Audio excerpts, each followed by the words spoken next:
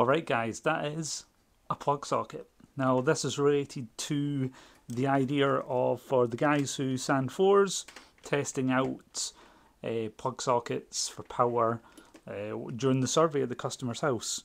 A few people, including myself, recently have had some issues in properties with low voltage.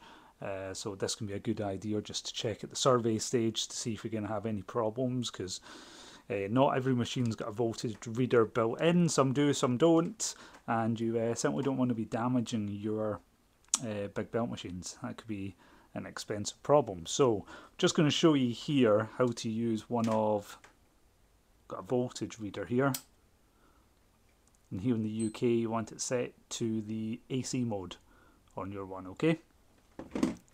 Now on the sockets here in the UK, your left bottom pin, that's going to be your negative, and on the right side is going to be the positive, okay? So in general on electrical stuff, it's going to be, black's going to be your negative, red's going to be your positive.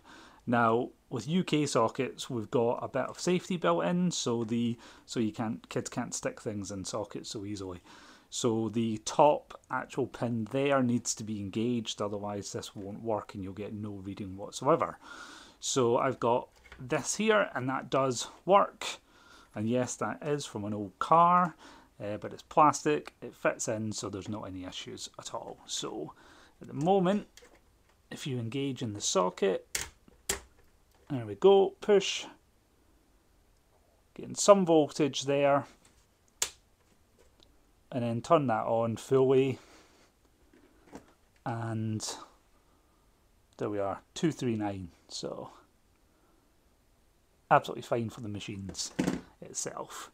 So like I say, you'll find out on jobs, have one of these machines. They're quite cheap to buy on the likes of Amazon, eBay, things like that.